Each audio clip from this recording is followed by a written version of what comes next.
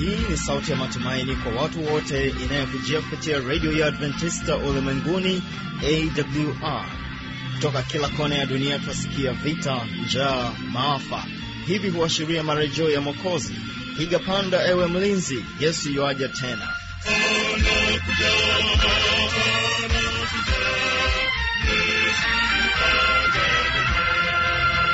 Mpenzi msikilizaji kutoka hapa mkoani Morogoro nchini Tanzania kupitia masafa mafupi. Kumbuka pia unaweza kutupata kupitia mtandao wetu wa www.awr.org.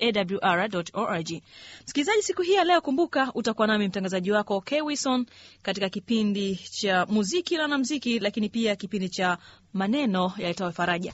Na kabla tujaanza msikilizaji, kumbuka unaendelea kutupata vizuri kabisa kupitia Morning Star. Na hivyo basi nikukaribishe katika kipindi cha kwanza ambacho ni kipindi cha muziki na muziki. Kwa wale wanamuziki wote popote pale walipo, bila shaka sehemu hii ni maalum kwako kwa ajili ya kujifunza kila ambacho kinapatikana katika kipindi hiki cha muziki na muziki.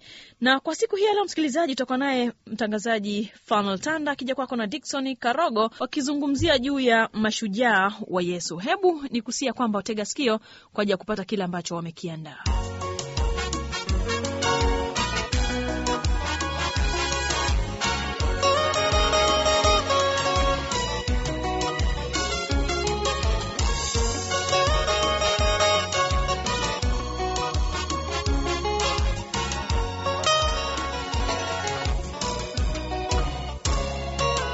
Makao mema yaandaliwa nyumbani mbinguni, tupumzike tuliochoshwa na dhambi. Malango yote ya mji ule ni nuru safi, vijito vyake vyatiririka milele, barabara zake ni dhahabu safi. Mpendwa msikilizaji, napenda kukaribisha katika kipindi kizuri cha muziki na wanamuziki. Leo tena nimeweza kupata fursa pekee kwa naye mwalimu huyu Dickson Karogo ambaye ni mwalimu katika kikundi hiki cha mashujaa wa Yesu. Hiki ni kikundi kipya kabisa katika mkoa huu wa Morogoro, lakini ameweza kurekodi nyimbo zao hivi karibuni. Karibu sana mwalimu Dickson Karogo. Asante, nashukuru. Naam, labda kwa kuanza kipindi chetu, ni wimbo gani hasa ambao ukiusikia unakuvuta karibu na msalaba wa Yesu Kristo? Unajua ndugu, nyimbo zangu nilikosa wimbo gani ni uwe wa kwanza, lakini nyimbo zote ni nzuri, lakini tu kwa mapenzi ya Mungu tulibidi tu tuchague wimbo mmoja wapo. Kaona kwamba angalau tukiweka wimbo unaoitwa makao mema, basi unaweza ukabeba album, lakini nyimbo zote kwa ujumla ni nzuri kwa namna fulani. Ila nyimbo zote ni nzuri, ukisikiliza kila wimbo utatamani kusikiliza kila wimbo. Nashukuru sana. Basi moja kwa moja mpendwa msikilizaji, barikiwa na wimbo sema kwamba makao mema. Pia ni wimbo ambao umeweza kubeba albamu hii ya kikundi cha mashujaa wa Yesu.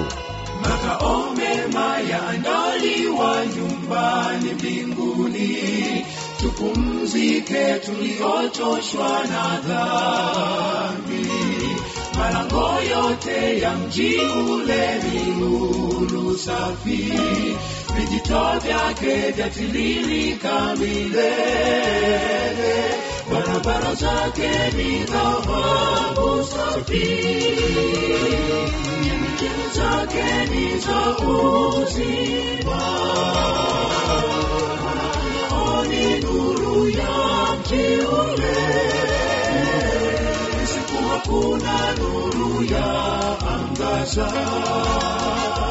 barabara zake ni dhahabu safi,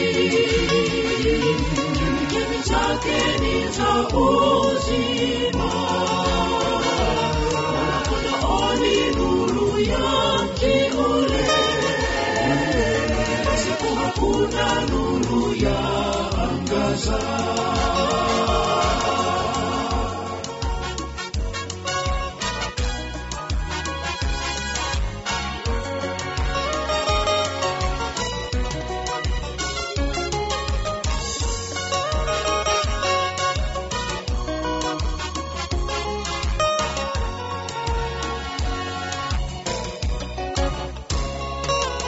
Nipa ajabu kule mbinguni, sikia rafiki, tutapocheza na mbwa mwitu na simba, nyoka na chui, mamba na dubu watacheza na kondoo.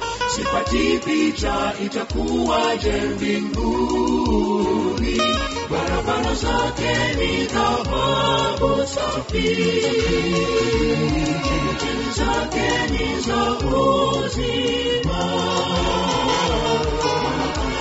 ni nuru ya mteule. Siku hakuna nuru ya angaza, barabara zake ni dhahabu safi, chemchemi zake ni za uzima,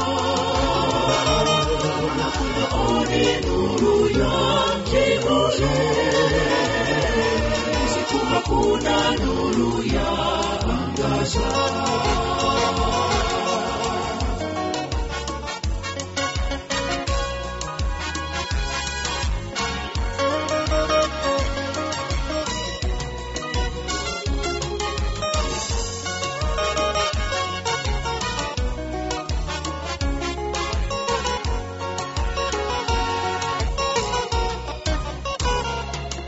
Yesu mwenyewe atakuwepo kutukaribisha, tutasahau machungu yote na dhiki, atayafuta machozi yetu, tuingie rahani, tuimbe wimbo wa msana mwana kondoo.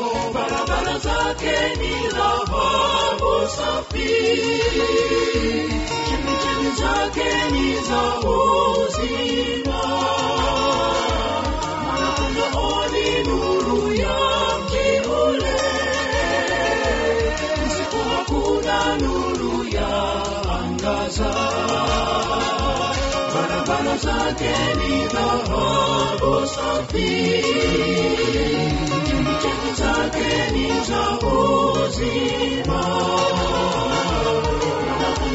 ni nuru ya mteule. Usiku hakuna nuru ya angaza, usiku hakuna nuru ya angaza,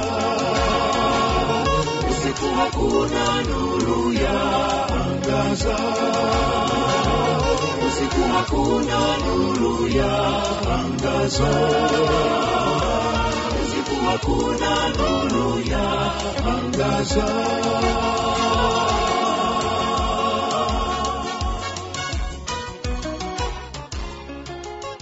Nije kwako Mwalimu Dickson Karogo.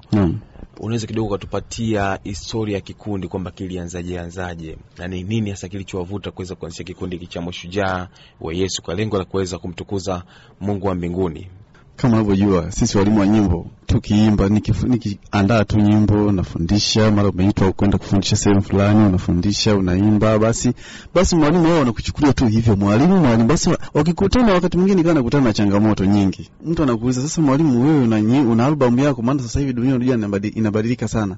Sasa wanafikiri kwamba mwalimu basi unapokuwa unasaidia kwaya, unafundisha, wanakuona unafanya kazi kweli una uwezo nazo, lakini nilikuwa bado sijawa na ile njozi ya kufikiri kwamba labda ipo siku moja niwe na album yangu binafsi au ya kikundi, niandae kazi basi niwe na group la kuwa na andaa kazi zangu mwenyewe binafsi ili nizicontrol mwenyewe badala labda kuandaa kazi za kanisa. Basi kwa sasa nikahamasika tu ili angalau basi nianze kufanya nikaanza kuandaa wimbo mmoja na nyimbo hizi sio kwamba nimeziandaa mwaka huu. Nimeanza muda mrefu kidogo, wakati mwingine naweza kaandaa mmoja nikaweka na kaandaa wa pili hivyo, lakini mwaka huu basi ndio nikaona kwamba hizi nyimbo 8 zimetosha nifanye basi hiyo album kamili. Katika albamu yenu ya Makao Mema mmeweza kurekodi nyimbo hizi 8. Je, hizi nyimbo 8 mnatunga ni watunzi ni nyinyi wenyewe au mnazipata wapi? Watunzi ni sisi wenyewe. Kwanza ni mtunzi ni mimi mwenyewe, pia kuna watunzi wengine ambao wamenisaidia tukishirikiana nao kwa ajili ya kuleta ubora zaidi. Na kwa hiyo nimeandaa kazi, lakini pia nimekuwa nikishirikisha vipaji vingine. Unajua muziki usifanye wewe kama wewe, fanya muziki lakini pia upate ushauri, upate ujuzi kutoka kwa wenzio, jaribu muda anaweza kukushauri ufanye kitu fulani ili kazi yako iwe bora zaidi. Kwa hiyo nimeshirikisha baadhi ya hawa na kikundi tulikuwa tukisaidiana ili kazi yetu iweze kwenda kuwa bora zaidi. Na kama kikundi, mna mipango gani na mikakati endelevu kwa ajili ya kuweza kuboresha kikundi kwa baadaye? Kikundi hiki tunahitaji na sisi basi tuwe waimbaji kati ya waimbaji ambao tayari wameshakuwa waimbaji mashuhuri duniani na wanamsifu Mungu, lakini pia tuwe na mafanikio kupitia nyimbo zetu, tujiajiri sisi wenyewe kupitia nyimbo zetu, basi tushikamane tufanye kazi ya Mungu vizuri. Tumesikia kikundi cha Mashujaa wa Yesu, lakini hatujafahamu kwamba ni kikundi ambacho kinabeba waimbaji wangapi hiki. Kikundi hiki kwa jumla ni kina waimbaji wasiopungua 10. Walioshiriki kwenye audio wakati kazi inafanyika wako 6. Wengine hawakuwepo, lakini nao ni pia tunawahesabu kama ni wana kikundi kwa sababu tulikuwa nao na tutaendelea kuwa nao. Kwa hiyo kikundi chetu tumekusudia kuwa kina watu wasiopungua 10. Hao wana kikundi wengi ambao mpo nao, naona wengi wanakuwa na kazi zao binafsi ambazo wanazifanya. Sasa mnapangaje muda, mpate muda pia kufanya mazoezi, lakini pia mpate muda ambao wa kufanya kazi zenu binafsi kwa ajili ya kuweza kukuza uchumi wenu binafsi? Mnapangaje muda huu? Hili mara nyingi huwa ni changamoto, lakini unajua ukiamua au ukikusudia kufanya kazi ya Mungu, cha kwanza lazima ujitoe. Usipojitoa huwezi kufanya hii kazi kwa sababu hulipwi. Hajafikia mafanikio ya kusema kwamba ukienda zoezi basi utapata usafiri wako binafsi, ukienda kufanya mazoezi utapata posho, ukienda kufanya zoezi labda utapata ujira. Sisi nia yetu ni kufanya kazi ya Mungu. Kama mafanikio yakija basi yafuate nyuma baada ya kuonekana labda kazi yetu ina mvuto na watu wanaguswa kupitia nyimbo zetu. Kwa hiyo watu wanajitoa tu baada ya kukaa na kuona tumekusudia kufanya kitu hiki na wote kwa sababu tunampenda Mungu. Basi tukakubaliana, nikawajaribu kuwashauri vizuri, wakanikubalia. Basi tunafanya mazoezi kwa muda mzuri, tunakuwa tumekubaliana, tunakutana, tunafanya. Makao mema yaandaliwa nyumbani mbinguni, tupumzike tuliochoshwa na dhambi. Malango yote ya mji ule ni nuru safi, vijito vyake vyatiririka milele.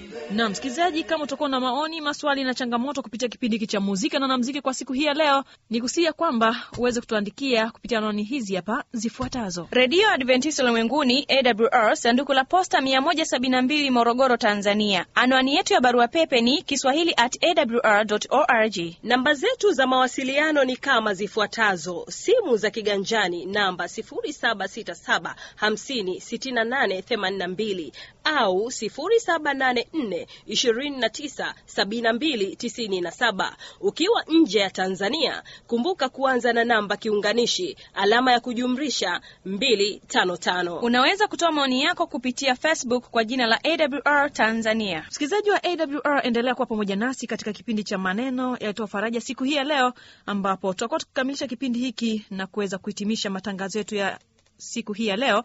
Kwa hivyo basi, tafadhali endelea kuwa pamoja nasi kupitia mada nzuri ambayo inasema ujumbe wa mwisho kwa walimwengu. Hapa tuko naye mwinjilisti Gomela akitueleza haya ambayo ameandaa kwetu kwa ajili ya kutubariki.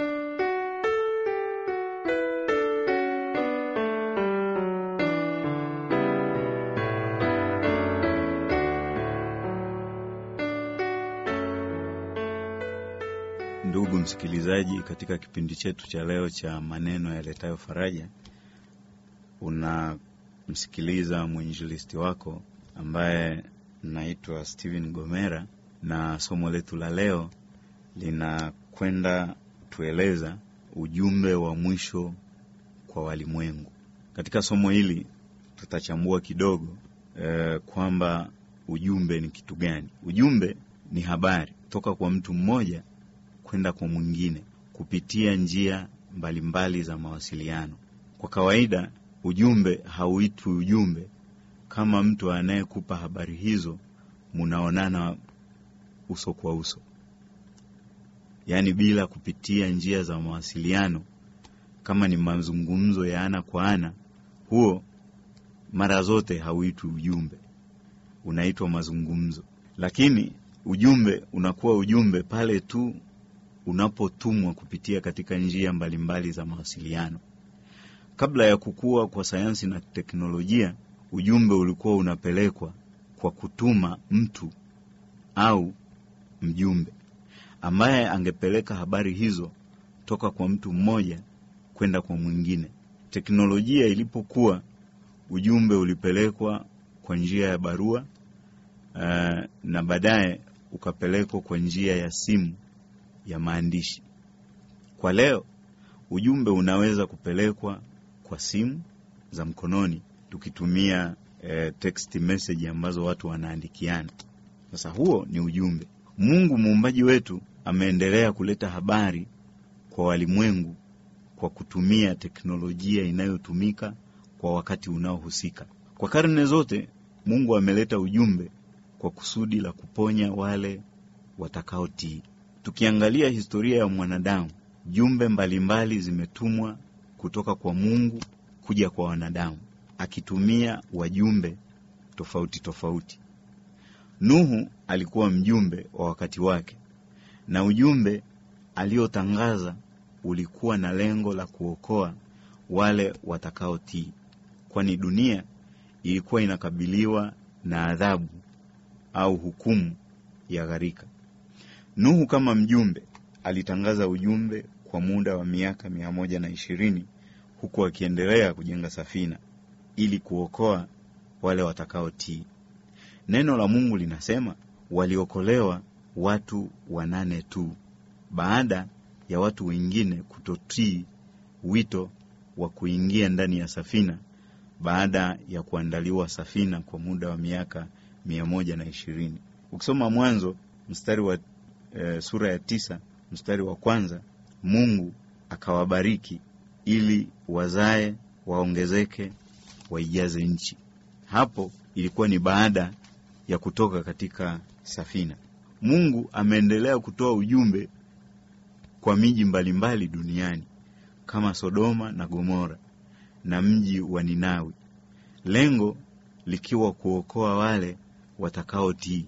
Sodoma na Gomora walitumwa malaika, na Lutu akashirikiana nao kutoa ujumbe, lakini waliokolewa watu 3 tu, Lutu na mabinti zake 2.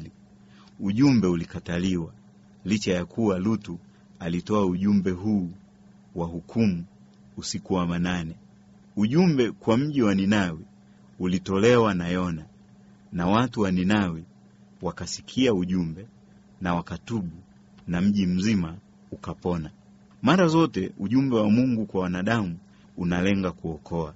Haijalishi kwamba umetolewa kwa muda wa siku ngapi, haijalishi umetolewa wakati gani au saa ngapi, ila ni faraja kiasi gani tunapojua kuwa wakati tulio nao ni wakati wa mwisho wa historia ya dunia, na Mungu analeta ujumbe wa mwisho kwa walimwengu. Ujumbe huu unasomeka katika kitabu cha Ufunuo sura ya 14 mstari wa 6 mpaka wa 12. Na ujumbe unasema, mcheni Mungu na kumtukuza, maana saa ya hukumu yake imekuja. Msujudieni yeye aliyezifanya mbingu na nchi na bahari na chemchem za maji. Mungu ana lengo la kuokoa wale watakaotii. Mungu anahitaji ibada yetu, kwani yeye ndiye muumbaji wetu pamoja na vyote vilivyomo duniani. Ibada ni hali ya kutoa heshima kwa muumbaji wetu kwa kutunza amri zake. Yeye kama muumbaji wetu tunapaswa kumpatia heshima anayostahili.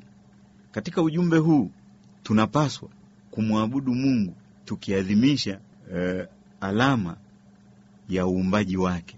Baada ya Mungu kuumba mbingu na dunia na jeshi lake lote, siku ya 7 alistarehe, akaitakasa, akaibariki. Sisi kama wanadamu tunatolewa mwito huu kama ujumbe wa mwisho, kwamba tumche Mungu, tuitunze sabato yake takatifu kama ishara ya mamlaka yake. Na hiyo ndio heshima tunayoweza kuifanya kwa Mungu wetu aliyetuumba, halafu hatimaye akatuokoa kutoka katika dhambi baada ya kuingia katika makosa. Kwa hiyo sisi kama wanadamu tunaambiwa tumche Mungu na kumtukuza, kwa maana saa ya hukumu yake imekuja. Ujumbe huu haukutarajiwa, haukutegemewa kuwatisha wanadamu. Ni ujumbe wa onyo, lakini ukiwa na lengo la kuwaokoa wale watakaotii na kuanza kuitunza sabato ya Mungu na kutubu dhambi zao na kufanya yale yanayompendeza Mungu, wataokolewa. Kama ambavyo tumeona katika mji wa Ninawi, waliposikia ujumbe wakaamua kutubu na kuomboleza juu ya makosa yao, na hatimaye wakaokolewa wote. Kwa kutii ujumbe huu tutaokolewa wakati wa hukumu ambao unaujia ulimwengu. Ujumbe huu ni wa kiunabii, kwani ulitabiriwa kama ujumbe wa mwisho kwa walimwengu. Na leo unapotolewa ujumbe huu, tujue kwamba ni kwa sababu wakati wake umefika na Mungu anakusudia kumaliza dhambi kwa kuwahukumu wale ambao hawatatii.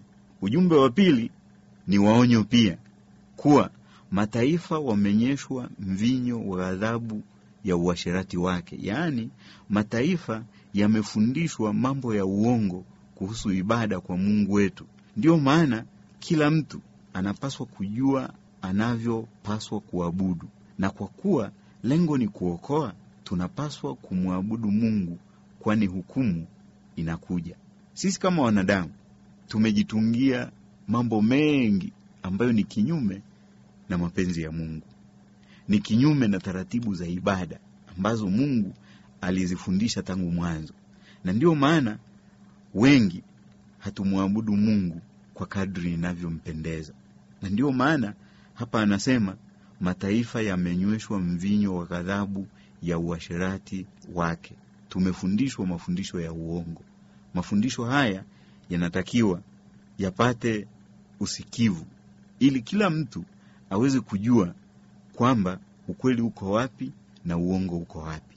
Ni wajibu wetu kulisoma neno la Mungu ili tujue ukweli na tuweze kuishi kwa kufuata yale ambayo Mungu anayataka kutoka kwetu.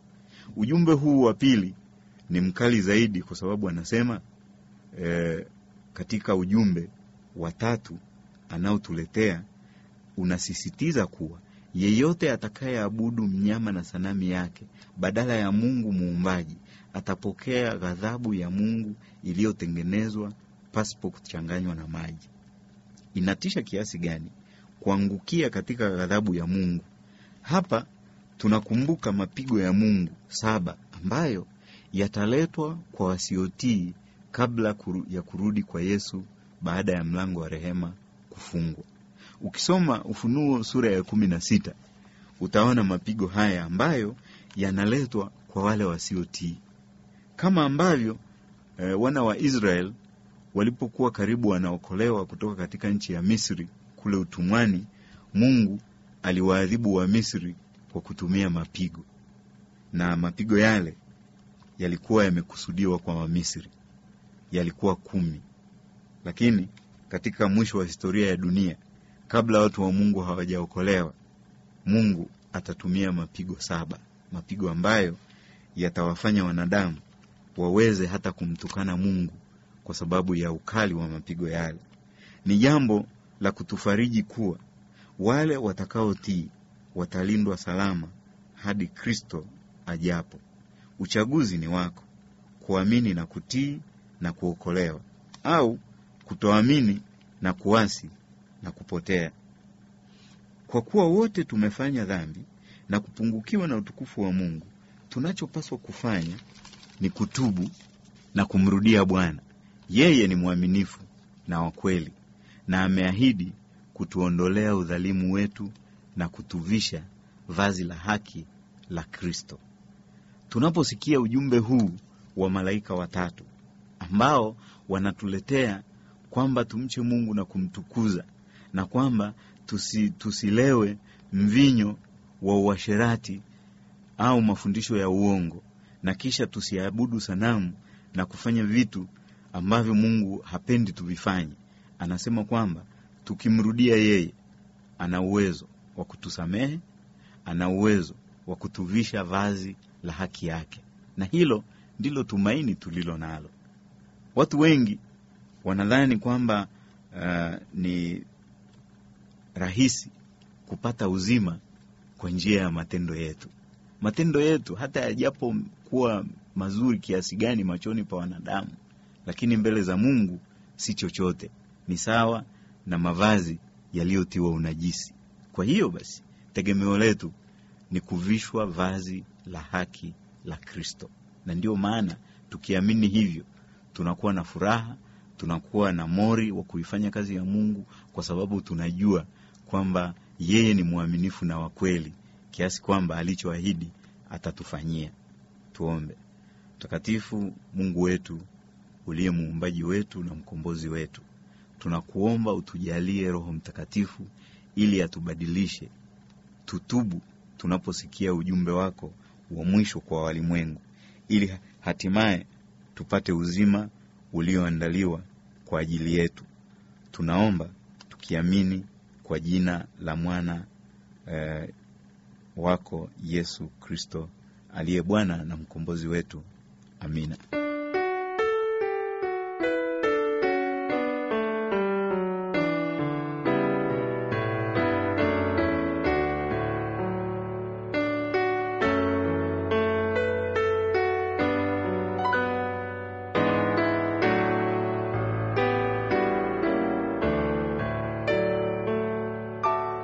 Msikilizaji, kufikia hapo tunafikia tamati ya matangazo yetu ya idhaa ya Kiswahili ya Radio Adventista Ulimwenguni AWR. Na hivyo basi, kwa kuwa ulikuwa pamoja nami Kewison, na kusia kwamba endelea kuwa pamoja nami kwa siku ya kesho katika kipindi cha watoto wetu, ili tuweze kubarikiwa pamoja. Wewe mzazi pamoja na mtoto, hebu jiandaeni kwa ajili ya kuwalisha watoto na hatimaye tuweze kuwa wazazi ambao tumepewa zawadi ambazo tunazifanyia kazi kama vilivyo.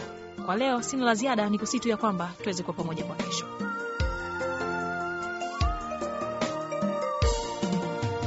Tulipofika kwenye neema ya kutisha, Yesu akawa ni mwamba wa kale. Tulipovuka bahari, Yesu maji ya uzima. Kwenye wanyama wakali, kaitwa Simba wa Yuda. Alipofika kwa wenye dhambi, wakamwita Immanueli, Mungu pamoja nasi. Kila goti litapigwa, hakika mchana kweupe. Kila ndimi itakiri, ikisema wazi, wewe mwana wa Mungu. Wastahili heshima leo, hata milele milele. Kila goti litapigwa, hakika mchana kweupe. Kila ndimi itakiri, ikisema wazi, wewe mwana wa Mungu. Wastahili heshima leo, hata milele milele.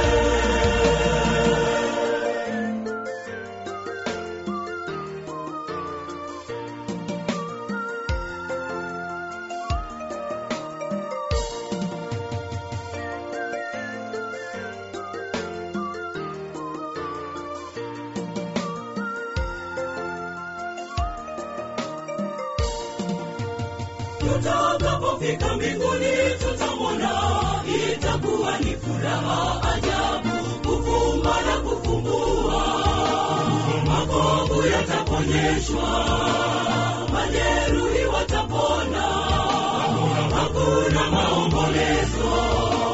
Tutakapofika kwenye meza ya fahari, Immanueli atakuwa wa kwanza. Kila goti litapigwa, hakika mchana kweupe. Kila ndimi itakiri, ikisema wazi, wewe mwana wa Mungu. Wastahili heshima leo,